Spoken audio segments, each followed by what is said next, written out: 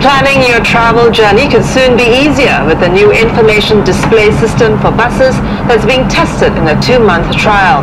The system will also eventually provide information on MRT service delays or traffic congestion. This new panel has been installed on one bus which plies the 106 service route.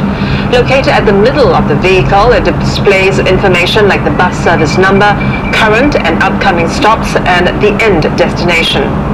The Land Transport Authority says it welcomes the feedback from commuters before the system's eventual rollout, adding that the new feature will not lead to higher fares for commuters.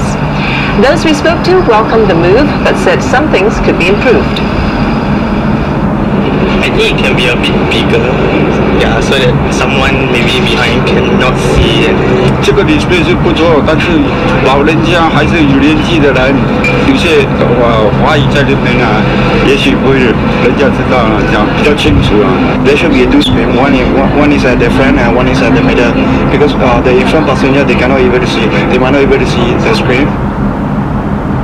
Now, at a later date, LTA will also test the display of real-time information. So, for example, on the right side of the display panel, you could see messages on MRT service delays or any other traffic congestion that may affect the service route.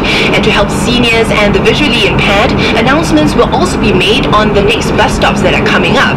Now, this will be done through 8 speakers that will be mounted throughout the bus.